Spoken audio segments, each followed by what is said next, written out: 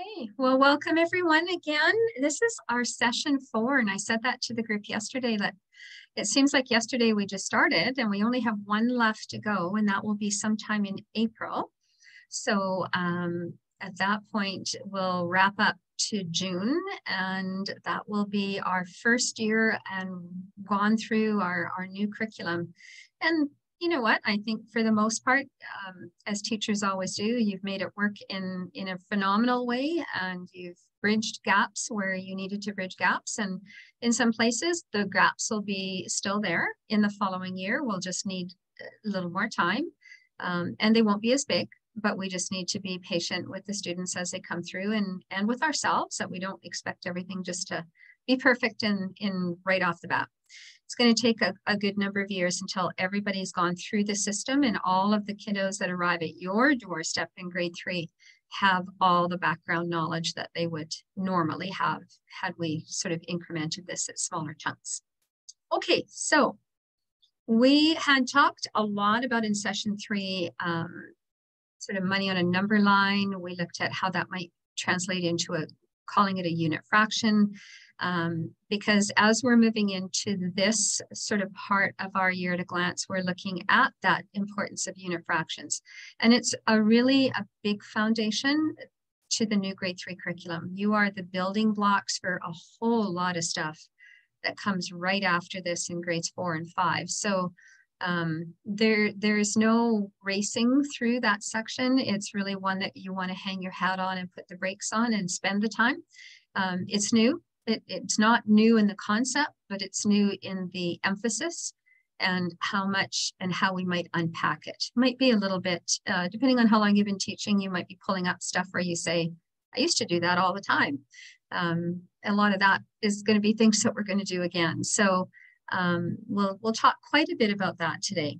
And I'm going to throw lots of things in the chat box. So if there's a couple of you, and you've got access to grabbing your own laptop, if you prefer that, then just a heads up that you might want to do that as well.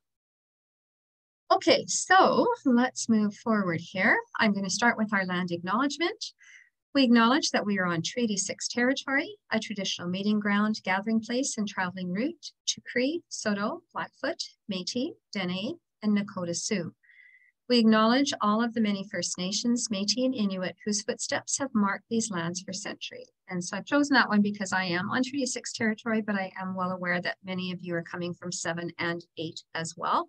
And this one comes from Bev-Bassie High School in Sherwood Park. I've been trying to grab from different locations so that we see different versions of it as well.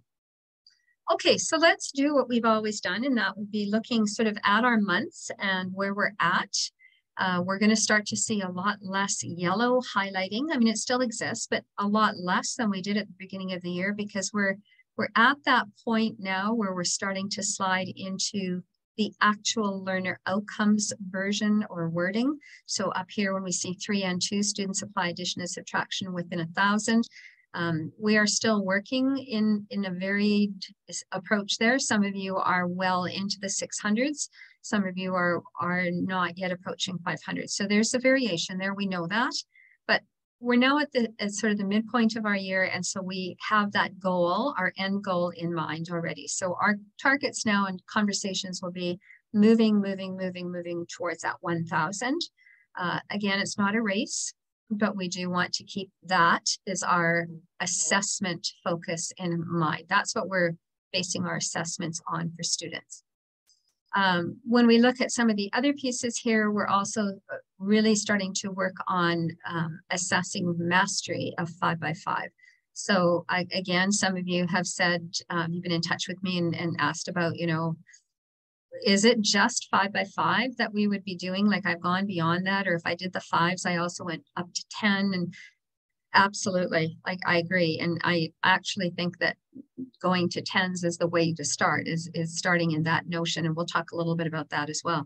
But what we want to do is, do they have a good grasp on foundational knowledge of the math facts 5 to 5? Can they demonstrate that? Not just memorized it, but how did they show it to you? How did they explain it to you? Or did they just memorize what the facts were? So then we have to be aware that they may miss some foundational understandings when they have word problems, because there's no way for them to unpack what 5 times 5 means, okay, those types of things. So again, we'll revisit that, but we did a lot of that in the 3rd session. So again, if that's just something that you want to refresh, you might want to have a look at that as well. We're looking at strategies for multiplication and division. So we're working towards our 100, so 10 by 10, that's our end goal, right? And we can use our pennies and our blocks of, we'll refresh our memory on that one as well. And then we're moving into 3 and 4, which is the fractions. And that's the one I kind of opened with. The interpretation of fractions is got to go well beyond just it's a number over a number, and this is the top and what we call it, this is the bottom and what we call it and what the bottom reflects. All true, but very surface level. And so in the emphasis, and I pulled it up here and highlighted it, that the unit fraction is really where you want to start. And it goes beyond just coloring a 1 out of 7 pieces in a circle. So we really want students to understand and how to find a unit fraction by themselves. So we did start to unpack that with the money in session 3, where we put the dimes on the number line. We said this is the first out of the 10 hops, the second out of the 10 hops. And then we asked the students to figure it out for nickels, and we asked the students to figure it out for quarters. We didn't just hand it to them and say, this is our first quarter, this is our second quarter. We want them to actually demonstrate that understanding, so that when I get into some obscure number like 1/7 and 11th, not that we absolutely would need those numbers to begin with anyway, but what do I do with that? How do I figure it out as a student? How do I figure out that that's 1/7 and what's 1/9? So just that work that we did there, where we brought up the different ways we divided up the line, where we labeled the 0 and the 1, all of that piece happened in session 3. But I do want to go a little bit beyond that, because that unit fraction is a big component of what happens, how they interpret addition, how they interpret multiplication. And that hits our students now in the new curriculum in 4 and 5 much sooner than it ever has before. So that foundation will happen here. And that's where, even if you revisit, just to refresh and revisit a couple of times, and maybe newer approaches each time, so that they don't even realize that they're revisiting the same thing, it would be well worth our money to do that. So time is also one. Time is a piece that some of you have been doing ongoing, but if we look at our year at a glance, again, it's revisited. I can tie unit fractions into time, right? I can bring that component into an analog clock and leverage that for another revisit of unit fractions. We also are talking about measurement in this month and in subsequent months, and we're moving to standard. Up until now, they've been doing a lot of non-standard measurement, and now you are doing a lot of standard measurement. But that standard measurement is all premised on a unit fraction. So again, this is why I said the emphasis of the unit fraction in grade 3 is so much bigger than it ever has been. And I actually think it's a good thing, because we've lost too many kids along the way in fractions. And I think it just comes from that we've taught unit fractions, but maybe we haven't given it the emphasis that it needed. And so we just kind of assumed that they all understood what that all meant, and that they would put the pieces together. And we find that students, when they struggle with fractions, they just struggle. And it's some of their parents, when you have parent-teacher interviews, you say, well, we're going to be working on fractions, and you'll hear, oh, I couldn't do fractions when I was in school, and I know that they probably won't be able to do them either. And I always used to chuckle and say to parents, well, you know what? They're not genetic, it doesn't run in the genes. So there's always that opportunity that we can maybe pick up some differences and see if we can figure it out for them. But it's a word that people don't like, and they're scared of it. And kids have heard it. They've heard it from their parents, so they just think there's something to it, right? So again, I just want to reiterate that piece. So even in the clock, we had highlighted that, that we can use the clock for skip counting. We can use it for fractions. We can use it for angles. There's all different components that we can use. It's not just about telling time. So those are other points that we kind of want to put in there. So again, when we look at March and April, and this is kind of when I say we're revisiting for mastery, you're not seeing different outcomes. The numbers are identical to almost what you started with in September. It's just the target and the goal is different. So if I started working towards mastery of 100 and I'm starting to work towards 1,000, that number target is what's different. What I'm checking for, how I'm approaching it, isn't any different. And that's why in this session, we also said we would try to bring up some new ways that maybe you can revisit. So it looks fresh to the students. They don't realize that they're actually just going back over and doing what they've always done with a new target in mind, that we're just redoing it in a new way. So we'll try and throw some of those in today to hopefully give you some choices that maybe you can bring back and use different activities, so it's not always the same thing. And you'll see that we have that unit fraction shows up all the way into April, right? It just continues to build. So we really want to work on that. We also want to look at, I'm just going to go back to this one here, the inverse proportion. A lot of times that common misunderstanding that is 1/16 bigger or smaller than 1/4. And most students will say, oh, 1/16 is bigger, because they're thinking in terms of whole numbers. They're not thinking in terms of the relationship of the numbers in a fraction. So we really need to go back and practice that with them and show them and give them practical opportunities to see what does 1/16 look like versus 1/4 or 1/8. The other piece to the unit fractions that's absolutely critical, and why we did better in fractions in years past, when we had the imperial system is built on fractions. The understanding of fractions was the foundation of the imperial system. When we went to metric, I'm not saying that fractions don't exist, because they do. 1/10 is the critical one there for sure. But it wasn't quite the same emphasis, because we had a consistent fraction that was coming through. With the imperial system, anybody who has parents that work in mechanics or they work in the trades of any kind, they have two sets of instruments, one imperial, one metric. They're not identical. There's just that small bit that's different. But when I look at the imperial case, I'm also looking at things like 1/4, 1/8, 1/16. Well, those are where those numbers came from. So that's where that significance of the unit fraction too will play a huge role in as we unpack the talk of imperial. Okay, we talked about those already. So let's get started maybe just at looking at some things that we can do for a revisit on maybe the money.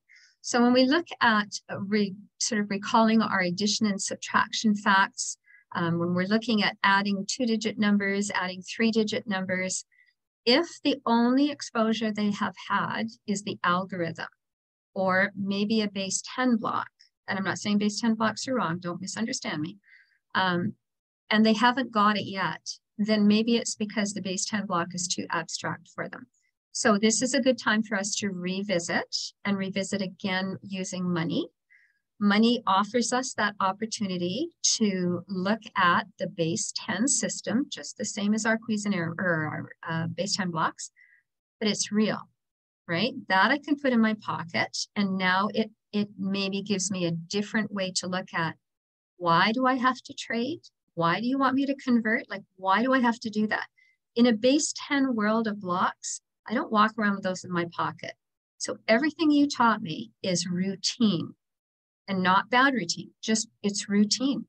You told me a little one is a unit, and I need 10 of those to make what you called a rod, and you called it a rod. I didn't come up with that term. You told me that 10 rods, and I can show you how 10 rods make a flat. I know that. I can show you by lining them up.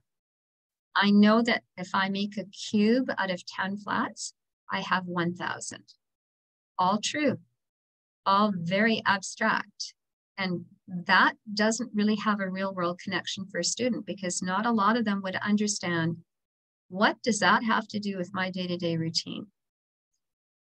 It's the process that you're going through that has the day-to-day routine. It's not the blocks. And that's where we often lose students. They can't connect. That's the concept we're trying to teach them, as opposed to the blocks themselves. So when they don't understand regrouping and they're not strong in regrouping, that's part of the problem, is they haven't connected to the abstractness. So let's just back it up. And we can even say, we're just going to review. Let's make sure everybody's good on adding 2-digit numbers, whatever, wherever you're at. Okay. So this is a template that you're looking at right now that we just created because we had a lot of schools that were asking about, you know, we're struggling with regrouping. Kids aren't getting it. So we said, okay, let's put away the base 10 blocks and let's just go back to money and let's base only the money on base 10. So that's why you're only seeing the loonies, the $10, the $100, and $1,000. And I'll talk about that one in a minute. We don't want the pennies right now. In grade 4, we do. There's a bigger sheet for the grade 4s. But right now, we just stick to the base 10. So here's my 1, here's my 10s, here's my 100s, here's my 1000s. We put the $1,000 bill on it, even though it's no longer in circulation, so that it helps students to have a place, an actual tangible bill for that thousands place.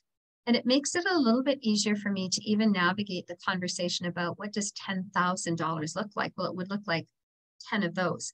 Now, they're not in circulation. We put that underneath. They're not legal tender any longer. They no longer print them. They used to print a $500 bill, and they don't do that anymore either. But we just wanted to put it up there, just like the penny, to say they did exist. We're going to leverage it and use it as a placeholder so that we have something that you can physically hold in your hand. And then I can also bring out 10 of those and show them that that's 10,000. And I could stack them and show them that this is what 100,000 would have to get to, right? So that bill, that $100,000 bill, what I did is I enlarged them. I think there's 8 on a sheet. And if you go into the Moving Forward website, under the math kits, again, remember that's in the additional resources, go into the math kits, either grade 2 or grade 3, doesn't matter. You'll find them at the very bottom where the templates are, like this template is there as well. And then you'll find $1,000 template. So you can just print them off. You don't need tons of them. But again, it depends on where your students are at and their understanding. It gives them that connection. And so we're doing a ton of work with this. And what I've actually done even with grade 2s, because we're using the same one in grade 2s, only we're not giving them the $1,000 one right now, just going up to 100. Where I would go in with that math app that I showed you numerous times already, where you can just go in and I just randomly, I bring it up on their smartboard and I just drag out, you know, literally tons of $10 bills and tons of loonies. And then we say to them, does anybody see anything that could be regrouped and converted into something else? Don't tell them which one it is. That's all I just say. And they're at a point now where they, hands up, they come up, they grab the pen, they will circle 10 loonies. We just X out anything that's in the circle to know that those are gone. And then they get to, with their finger, drag out another $10 bill. And they caught on to that really quickly. But that's for some of our kids who are struggling with regrouping. Maybe that's what we need to go back to. And then we do the same thing. Any more coins that we can do, somebody else come up. And then when they say, no, there's no more. Okay, so what else can we do? Well, there's lots of $10 bills. Okay, well, then somebody come up and do those. And then they trade that for 100. They like that they can drag the money, but it's the converting piece, right? It's the regrouping that I wouldn't want to. Because when I say to them, I want to take away 9 from 21, and we say, we're going to go borrow from the tens position, cross it off and put a 1 here, and then add that 10 over here and make it 11. That's procedure, unless I understand exactly what you are doing. When I do it backwards, I can say to them, you know what? I don't have 9 loonies to take away from that 21. So where could I get more loonies from? Well, you could go trade in a $10 bill and make another 10 loonies. That procedure, it sounds so elementary, and yet for some kids, they need to see that in action and do it. And then it starts to connect. Oh, that's what we were doing when you did that. So we do tons of questions like that, where I simply ask them, show me $32. They lay out 3 tens, 2 loonies. Show me $54, right? And I give them tons of questions that are not regrouping. And then when I say add them together, they know that that means put the tens together, put the loonies together. And then we check. Do you have too many loonies that you're going to be walking around with in your pocket? Can you trade any of them in? That conversation. And then we tool it up to hundreds for the grade 3s. We get into the hundreds. So we do the same kind of conversation. The other part about the regrouping piece is sometimes the students don't know their numbers, right? So a nice quick activity. Again, it's just a refresher. I'll put this one into the chat box as well here so we can use it. It's one of the few that you actually can still access, the Abacus. Chat box, there it is. Okay, it's up in the chat if you want to grab it. So with an abacus, unlike a Reckon Rec, remember the Reckon Rec, they're all either red or white in combination. An abacus, this true abacus, because the other true abacus, the ones that are still being used in the Arab countries are all the same color. They're wooden and they're brown. It's the position of the bead that will determine how the abacus works. But an abacus has also been always referred to as sort of the initial, this is our first computer that we had. And that computer was based on certain values and certain positions of numbers. And that's exactly it. That's exactly what this was. So in an abacus, if you haven't used a lot of these, these are all based on place value. So this isn't just different colors, all the same bead. This is your ones at the very bottom. This is your tens, your hundreds, your thousands, 10,000s, 100,000s, etc. Right? So as I get into the higher grades where I have to get into the millions and the 10 millions, I have a place to go here. And what I would simply do with this is kids like it, for one, it's fun. But secondly, find out if they even know their numbers. Just, say, can someone show me 124? So 100, and I have a template if you want it. I'm not sure if I put it in your folder, but if it's helpful to you, I can send it to you, where I've labeled it ones, tens, hundreds, thousands, so the students can do a quick reference, just having it on their desk. But if I ask them to show me 124, I need to know that this is the hundreds row. I push them over to the right because we're used to using the Reckon Recs and dragging to the left. There's no significance to going to the right on a abacus. That's just something that somebody said, we're going to go to the right. I like to keep things consistent for kids so they're not confused. So here's my 124. Great. And then you could call out numbers like, can you show me 2,465? And then as they start to get good at that, you might want to double check what happens if you had a number that had a zero intentionally, let's say in the hundreds or in the tens. What happens then? Like, what do they do? What happens when you say, can you show me 205? And remember, it's not 205 because and is a decimal. So can you show me 205? So they might go and grab the 5 here, which is typically what they do. But then they'll say, well, what about this row? What are we supposed to do there? I don't know. Let's write that number down again and let's just look at that zero position. What is that telling you? It's telling you that you had no 10s. So did you move any 10s? No, right? It's just getting them to see whether they know. You don't need to spend tons of time on here, but the abacus is a great place for them to see whether or not they know their values. They can also add 3-digit numbers and 2-digit numbers. Like I could say, for example, I'll just pick a really fast one here, 232.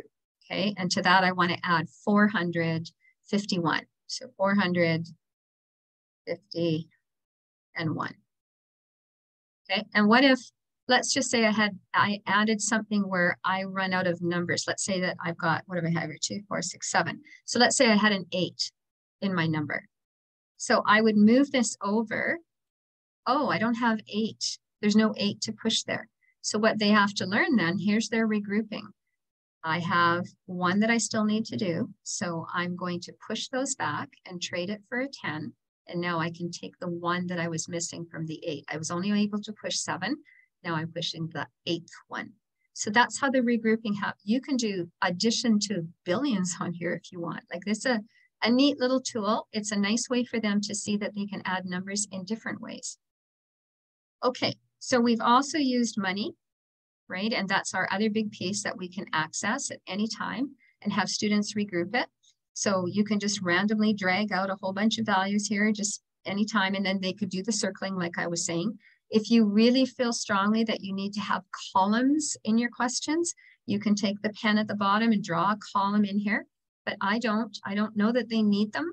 It's the concept of the trade and convert that we're trying to ensure that those kids who are struggling with the blocks and can't figure out why I can't take something away, that regrouping piece, that conversation. Okay, I'm going to throw this one back in the chat box. You might have it already earmarked or bookmarked on your computer, but just want to do a couple of things with me. Okay, so if you want to grab that one.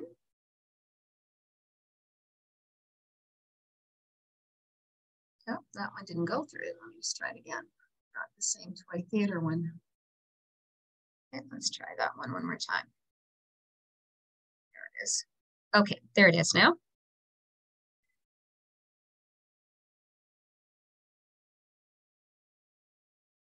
So again, I can do all kinds of work with even Cuisenaire rods, right? That gives me the alternative when I'm looking at what are ways that I can show a number, what are ways that I can show addition of a number.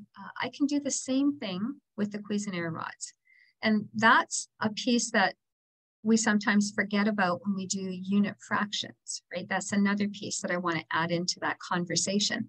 So I could take the Cuisenaire rods and I can even have money on my table. And I could say, you know, what is the connection?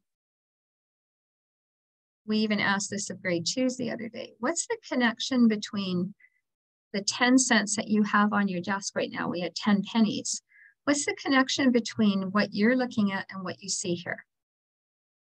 And some of the kids, I mean, they had to think about what we were asking them, but some of them were pretty perceptive and said, well, this is like 1 penny, and this would be like 2 pennies. This is 3 pennies, 4 pennies, 5 pennies. And then they were quick to say, but the 5 pennies, you could make that a nickel.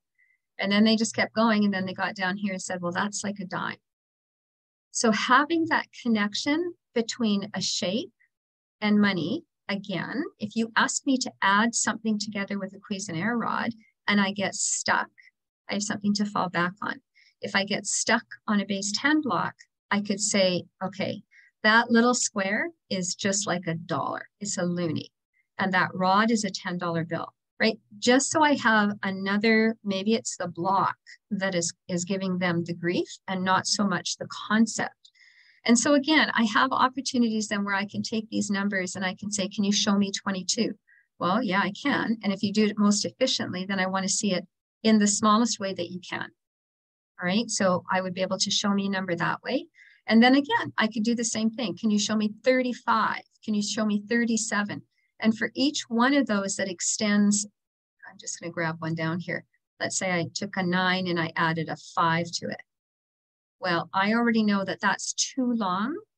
So I have to convert some of this into a new orange block, and then I can put the rest in. So what does that mean? Well, it means that this part gets to become 10. And now I'm going to lose this out of the yellow because that's what helped make the new orange one. And that means that it will be one smaller. So it'll be the pink one. So again, it's just the notion of regrouping to keep the rules the same, right? That's the only thing that we're doing. Some kids struggle with that whole notion. Okay, let's do another one. You might want to just jot this one down.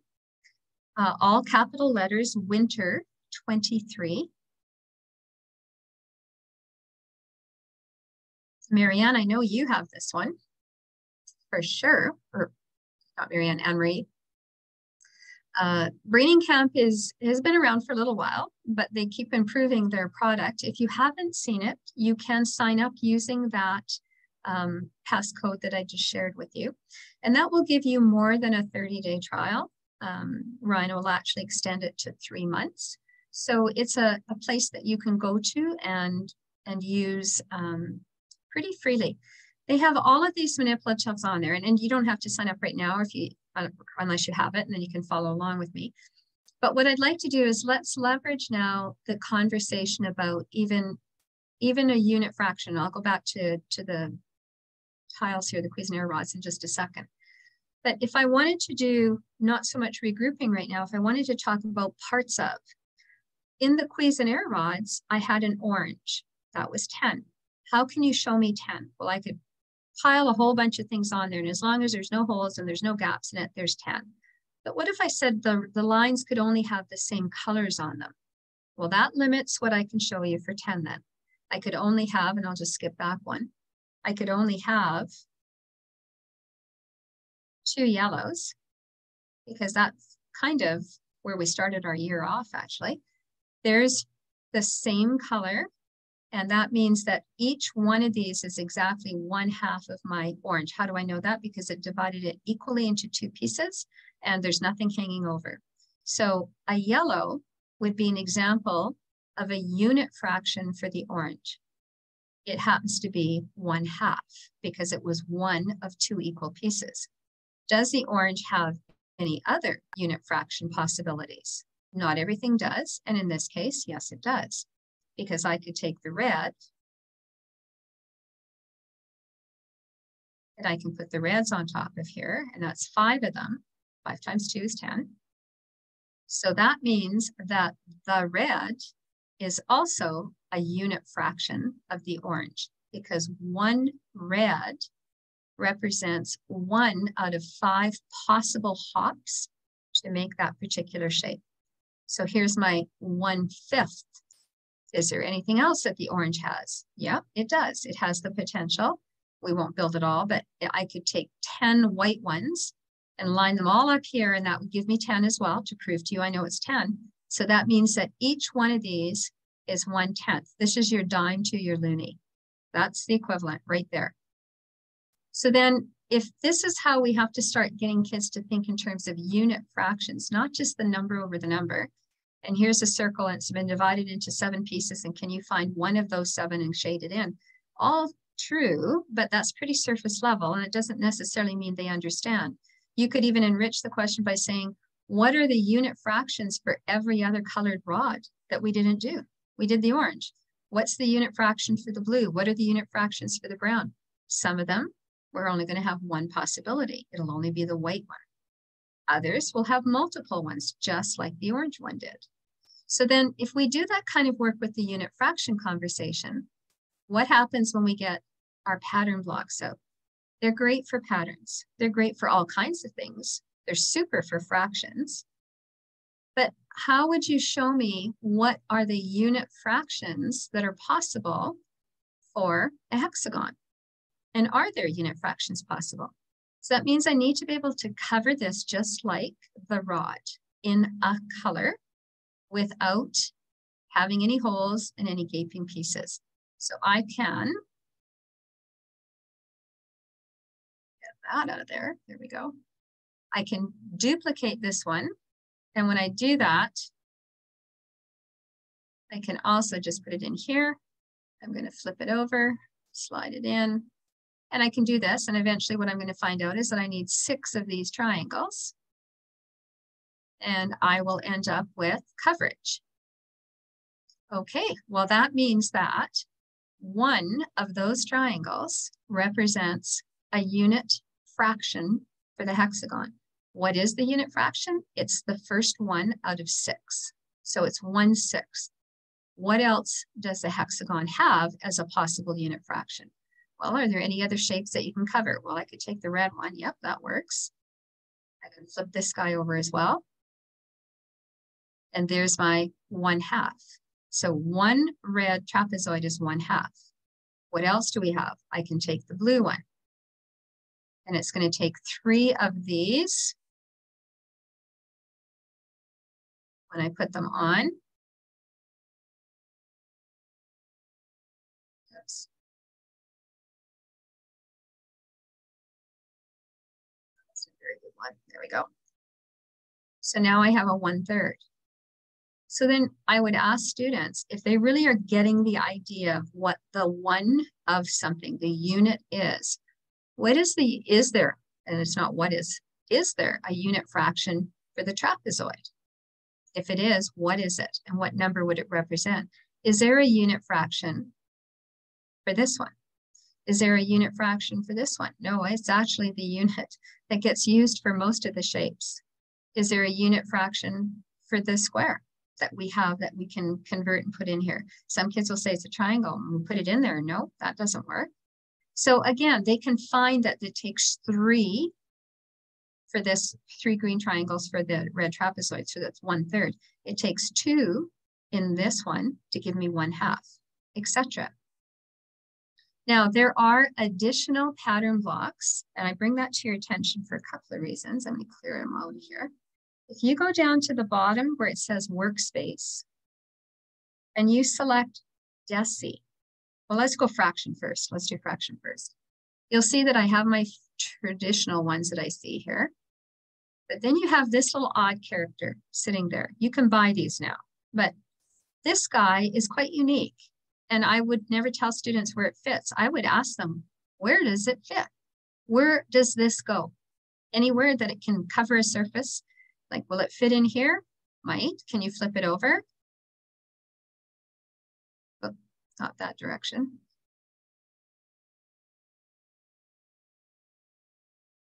Yeah, I could. So there's 2 that go in there. So 2 of those fit into here. Well, if 2 of those fit into the red trapezoid, that would mean that 4 of them would fit in here. So now instead of just having the simple fractions that we had possible in the first set that we created, we've created a 1/3, we created a 1/2, a 1/6. Now I have a 1/4, right? Now I have a new 1/2 represented. What about this little character? How does he fit into the game, right? So again, we have them just try it out and see what goes on. And this is 1/2 of the green one. So this green one was 1/6 of the hexagon. Then the purple will be 1/12 of the hexagon. Again, and it just gives us more fractions to work with. The other ones that come out into play now, I purchased these quite a while ago, and they're very good. You'll see that we have these new blocks, and they don't work in isolation of the originals. They work with the originals. And so I'm not going to go through them now. You can play with these. These are called the Deci blocks. So the first question I ask students is, using any one of these guys, what is the unit value of these new shapes that we've added in? So they need to find what's the unit fraction. They'll find out which shape it is that can build that fraction. And remember, to be a unit fraction, it has to have the same color covering it all the way through. So I'll leave that one for you to consider, but this offers you every possible fraction you can think of. There's no unit fraction that you can ask the student to create that would be out of the realm of a pattern block. And we needed those newer ones to do that because we couldn't do that with the original ones.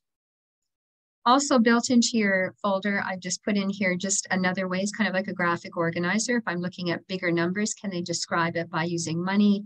Can they try to describe a diagram, maybe using another manipulative? So just again, making them think in terms of other things, not just one tool fits all for everything, or it's just for one thing and then we pack it away and we never see it again. Also, when you're doing products, because you're working on 5x5, 10x10, right? That's your goal. So you might be even further than that. Sometimes we talk about in the addition parts, how can I break something up and make it into a partial product? And a lot of times students say, I don't really understand what that means. So we can sketch it out on grid paper with them. This is a neat little tool. I'm not sure that you would use it a ton, but let's say I wanted to show 5 times 5 as a partial product. You can change it to anything. It doesn't have to be identical either. It could be 6 times 7 or whatever. But how it works is you just move it along. And as I move it along, you'll see at the bottom how it changed. So I've taken my 5x5 and broken it into 5 times 2. It's highlighted them for them. Here's 5x3, and that's the same thing as 5x5, right? So they can see how they get broken up. They can do it vertically and they can do it horizontally, whichever way you want. So they can work their way up to 10x10 and what are the partial products? Because sometimes they just learn certain times tables, they just make sense to them.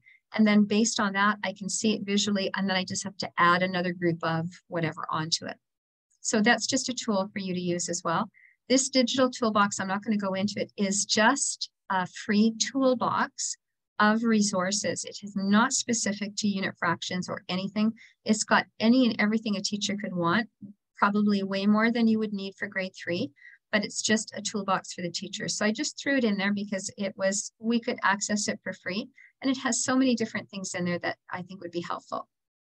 Also in your folder, I put, for the grade 3 class that I worked with last year, when we were doing the math facts, we created a foldable for them. So this is the front and back. Here's the front, here's the back. I'll show you how it works right away.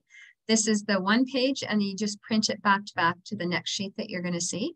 And they just decide, they just write on here, what facts are we working on? Is this the 6s? Is this the 9s, the 8s, whatever? And then they can fill in their groups of. The inside is the one that's a little bit more important. So you just fold it over. So this is your front, and then just a simple fold. On the inside, it would look like this. There's another single sheet where you can just photocopy the inside. The center here is for a problem. So you give them a problem that's well out of their reach right now in math facts, but that they, by the time they've finished that math fact that you're working on, they would have a fighting chance of answering that question. So, and some students will answer it way before halfway through, like they've already figured out how they can leverage what you've taught them to answer the question. But here they have a picture, they can draw groups of, they can do arrays of, they can use the number line if they're going to show it that way. They can do a grid representation if they're going to do it that, partial product, whatever representation they want. This is just a way for them to unpack their math facts other than just memorizing it. So that inside of the foldable helps to get to these pieces here. So in here, I won't go to this one, but when you click it on, one of the questions that's been asked in another session was, is there a right order to teaching math facts? And it kind of goes to that question of the teacher who asked about, you know, like 5 by 5, is that really where we're at? That's all as far as we went, or could we have been doing 10s already? So in that list, there is not one exclusively correct way of teaching math facts in order, but there are some that have been shown to be very much more productive for students and make more sense to them.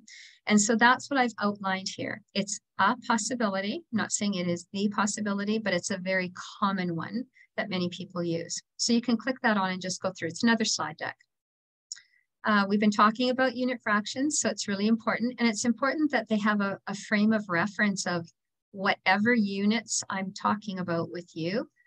Where does 0 fit in? Where does the halfway mark fit in? And what does the whole look like, right? So that they have a good sense of, I have nothing to a whole, and where's about the halfway mark of this whole, whether the whole is 8s, 7s, whatever it is, right? They need to be able to do that.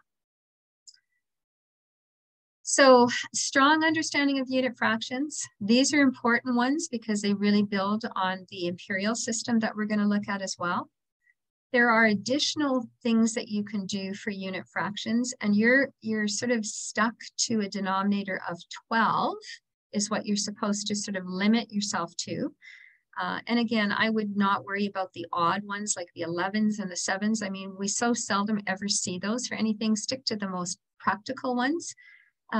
But you also have to recognize that an imperial ruler would use 16ths. And your clock is a 60th, which we already said that to the Alberta ad, saying you said it to limit to 12, but if you're going to talk about minutes to an hour and seconds to a minute, then we're talking about 1/60th. And they said, yeah, it's in the document. So, well, that's not a denominator of 12. So just be aware, right? If they're strong in unit fractions, going to 1/60th isn't going to make a big difference. There are some information in there that you can use on the website again for rulers. And so just to clarify, what is my role as far as imperial and what are we doing for conversions? We're not doing anything with the formula. There's nothing heavy duty about it. The kids actually quite like it because they are excited to find out that they could have been, there's another way to measure, right, that they didn't know about. This is your math kit that I'm in right now. And there are 2 sets of rulers up here that you have access to. And you can photocopy them for the kids if you want, not, whatever works for you. Okay, that's not what I was looking for on that side. So, all right, I'm not sure what's happening here. That doesn't usually happen. Either way, when this gets printed properly, I had lined them up so that they're facing in the same direction. Often when you get rulers right now, you have imperial and metric, but one goes this way and then the other one goes this way. So it doesn't help for comparison. And all they need to do in grade 3 is, you know, what is 1 inch approximately? So they can even take a piece of paper and just run it down. It's about 2.5 centimeters, right? It's not, we don't have any formulas here. It doesn't have to be the perfect 2.54. That's not what it's all about. So we are looking at really just trying to make some comparisons. Do they have a meter stick and a yardstick? And how are they different and how are they similar? In this section called K5 Learning, I'm going to put this into the chat box. If you have not bookmarked K5, these are specific examples, but that's fine. I would suggest maybe doing that. Okay, and I'm stuck here. There we go. Okay. K5 is a site where you can go and download everything for free. There's no copyright that you need to worry about. It is a subscription service, but only for maybe 1/10 of it is subscription. The rest of it is all just for free.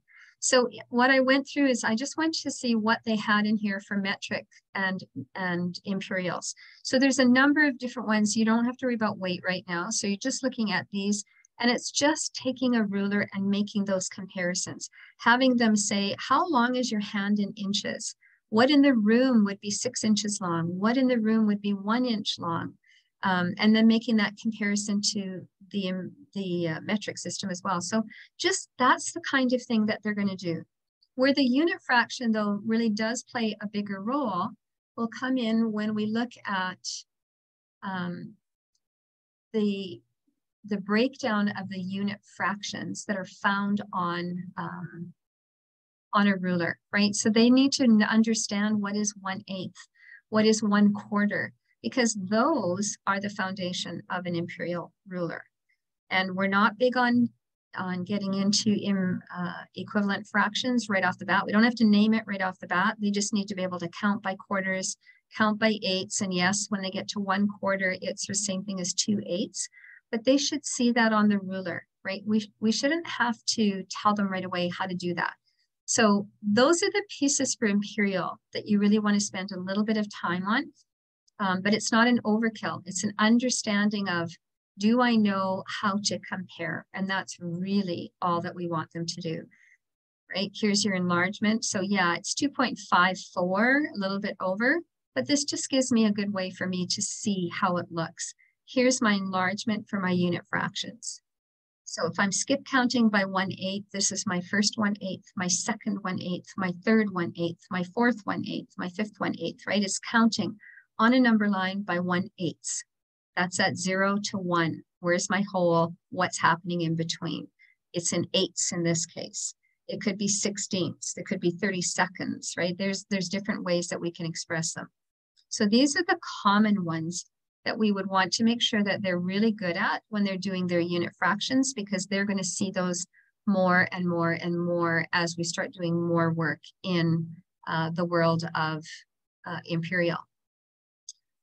And this is just the estimation. You know, how long is my hand in inches? What's a good reference for me to go and measure the height of the door? My body would be a good one, right? And how long is my body in centimeters? How long is my body in inches?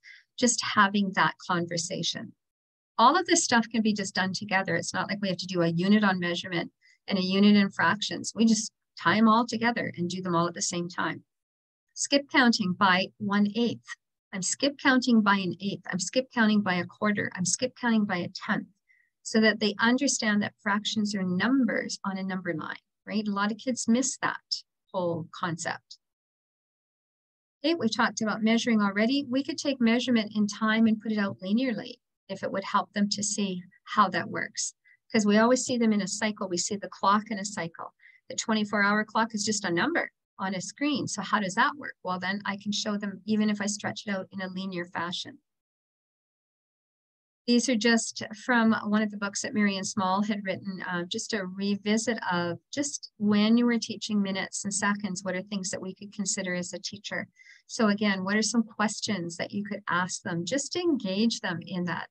These don't have to be super long, 3 weeks long lessons, but we need to just keep revisiting so that they start thinking in terms of time, but thinking in terms of fractions, thinking in terms of intervals of things going by, that type of thing. Okay, we talked about the unit fractions. We looked at Mathagon is another one where you have clocks on here. So that link has been done for you. And again, as students, not all of our students know clocks as analog clocks, right? They're quite versed in clocks being just hit my watch and it will tell me, or my phone, and I know what time it is. So in Mathigon, you have, and this is free as well, you have 3 different clocks. This one is showing me absolute accurate time right now. So we are at 9 minutes to 5. So we're getting there. Why I like this setup is because for some students, they have no idea what elapsed time is, and they also don't even know how long a minute is. So we can say to them, okay, as soon as it gets to 12, nobody talks. And then they watch it go all the way around so that they understand the feel of 1 minute. How long is 1 minute of silence? Right? We could talk about it. 1 minute of silence on Veterans Day. Like, just connect it to something. This one allows them to see when I manipulate the second hand. Remember, every time I go around, it moves 1 minute. Well, I don't necessarily see that as I'm tracking this one. I'm not going to see that movement. But here I can, when I grab it, I can see the large hand change, right? And I can say to the kids, watch that large hand. Okay, now I can see it. They can see it move. So they now get that perception of this once around is 60 little dots I've gone through, 60 seconds, and it moved it 1 minute. So then over here, what I have is the ability to change it. So I can say, can you show me 250? Can you show me 2:15? Can you show me whatever? So they can manipulate the hands to show us what the time would be, right? And they would adjust it so that it works accordingly. So this is from Mathigon, and that's a good one for time. Again, it's not something you're going to spend hours and hours on, but it's a great revisit. We can go up and say, oh, it's 10 after 2. What does that mean? What fraction of the time of the hour have we used, right? We used 1/12, 2/12 if we're going in groups of 5s, or we've used 10/60ths of the time in a minute or hour, whatever your reference is. Okay, some books that may be in your school already and maybe you haven't connected to for a while. These are from Origo. They're fundamentals. I like the books because they have, by the name, fun. They are game formats that fit outcomes, and that's what I like. I like something that's targeted towards an outcome. These are games that are in black and white. They're usually 1 page, so they're really an easy thing for a teacher to take into the classroom. Usually it would be like grab a couple of dice or, you know, things that we would readily have. It's not like we have to go buy something to make these work, but they're targeted to outcomes. And so now I can really keep practicing my move forward, but in a fun way. So they might be some that you might want to consider. They come in different grades as well. Like there's the colors bridge over grades. So this is 1, 2, 2, 3, 3, 4. For grade 3s, I would go into the 3-4 book for sure, because some of their 4s are definitely going to be some of our grade 3 stuff. They have a 4-5 book, a 5-6 book. So again, I would grab from any one of those depending on the outcome that we have because they've been downloaded. And then some teachers have been asking for open-ended kinds of questions, like not just right or wrong. And that would be just surface level, right? We want to go beyond just surface level. The Rubicon books, these are by strand. So these are based on the old, but they're outcome based. So again, we can just go look for the outcome we want to do. And what they do is they have 4, in this case, they have 4 grades in the beginner books. And they ask an open-ended question. It's usually a fairly easy one, but it's not just one answer. Like it could be multiple possible ways to get there. And then they make it a little bit more difficult, and then they ask a little bit more of a more difficult one, and not difficult in the sense that nobody could do it, just drawing in more of the outcomes. So if you're looking for something like that to just keep kids' critical thinking going, this would be a good resource. There's a number strand book. The geometry one, I think, is a green color. There's one for data management. Like there's one for pretty much every strand that we used to have. And I have them all. They do come in French as well for people who want them in French. The fundamental books do not come in French. The information that I got for the clocks and measurement and things like that comes from Marion Small's book. This is not a book for students. This would be a book for you, the teacher. If you're looking just for something to refresh your own memories, I use this as my quick reference all the time. It has about 600 pages. There's, of those 600, lots of explanations just to review our thinking again if we haven't done something for a while. but also they give you student exemplars and they show you why the student missed it. Like what is it in their response that really just isn't quite there? They're not getting it. And I find those always really helpful too, just to refresh my own memory. Okay, wow, we did it. We did it in just, I think we're just at 5 o'clock. Are there any questions at all from anybody? I'll stop our recording here so that nobody feels like they have to talk and be recorded at the same time. If my mouse would just get over here. Come on, work with me here. There we go. Chris, I just have a question about the spirit of the curriculum with regards to clocks. Like, are they wanting students to tell to the nearest minute or nearest 5 minutes? What is the expectation?